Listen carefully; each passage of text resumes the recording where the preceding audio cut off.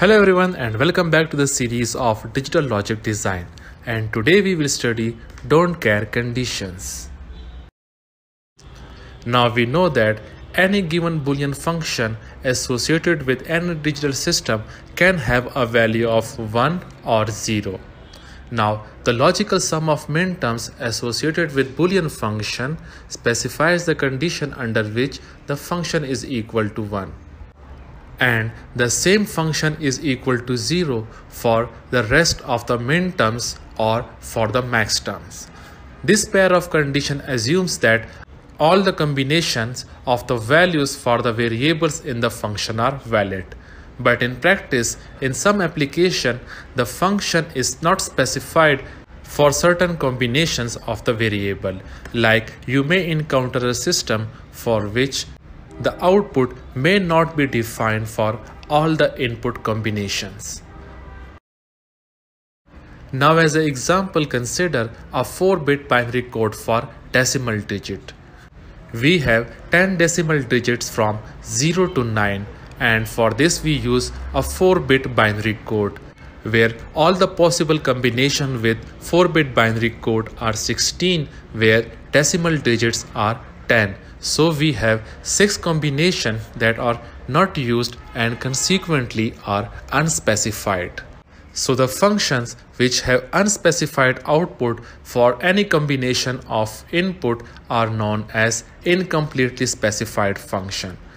In most of applications, we simply don't care what value is assumed by the function for the unspecified minterms. For this reason, it is customary to call the unspecified minterms of a function as don't care condition. This don't care condition can be used on a map to provide further simplification to a Boolean expression, because these don't care condition can have a value of 1 or 0. Now, a don't care minterm is a combination of variable whose logical value is not specified. Such a minterm cannot be marked with a 1 in the map because it would require that the function always be a 1. Similarly, putting a 0 on the square requires a function to be 0. Now, to distinguish the don't care from ones and zeros on a map, X is used. Thus, an X inside a square in the map indicates that we don't care whether the value of 0 or 1 is assigned to the function for a particular input combination. So, in choosing an adjacent squares to simplify the given Boolean function, the don't care minterms may be assumed to be either 0 or 1. And when simplifying the given function, we can choose to include each don't care minterm with either ones or zeros depending on which combination gives the simplest expression.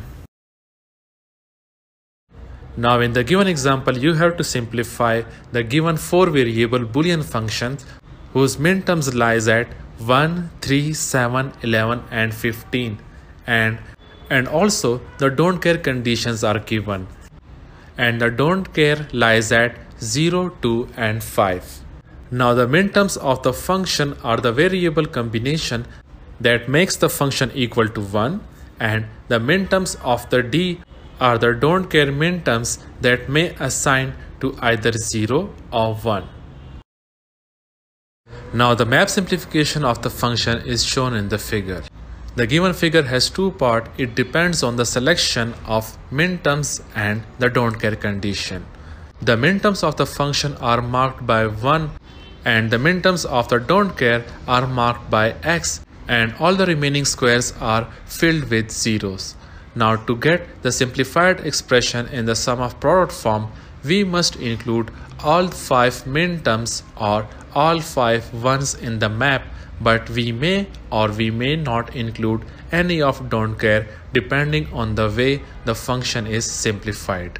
Now if we make a group of 4 minterms which are present in the third column, this will give us a simplified term y.z, and the 4 out of 5 minterms will be covered and we will be left with a single minterm. Now the remaining minterm m1 can be combined with minterm m3 to give a 3-literal simplified term which will be w prime x prime z. However, by including 1 or 2 adjacent don't cares, we can combine 4 adjacent squares to get a 2-literal simplified term. As per rule of simplification, the more minterms or the more adjacent squares are included, you will get a more simplified term. Now in figure A, the don't cares at 0s and 2 are included with the ones, resulting the simplified function equals to sum of y dot z and w prime and x prime. Where in figure B, the don't care minterm 5 is included with the ones and the simplified function is now sum of y dot z and w prime dot z. Now, either of the preceding two expressions satisfies the condition stated for this example. The example is also shown that the don't care minterms in the map are initially marked with x and are considered as being either 0 or 1. Now, the choice between 0 and 1 is made depending on the way incompletely specified function is simplified.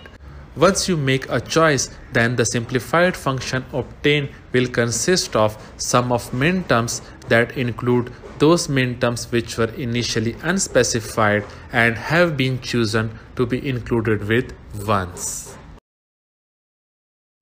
Now consider the two simplified expressions obtained from the last example. Both the expressions are expressed in their simplified form along with number of minterms which they cover. And if you analyze, both the expressions include the minterm 1, 3, 7, 11 and 15 that makes the function equal to 1, where the don't care minterms of 0, 2 and 5 are treated differently in each expression. The first expression includes minterm 0 and 2 with the ones and leaves the minterm 5 and zeros, where the second expression include minterm 5 with the ones and leave the minterms of don't care 0 and 2 with the zeros of the function. So the two Boolean expressions represent two functions that are not algebraically equal. Both cover the specified minterms of the function, but each cover different don't care minterms. As far as incompletely specified function is concerned, either of the expression is acceptable because the only difference is in the value of function for the don't care minterms and rest are the same. Thanks for watching the video and stay connected for more interesting videos.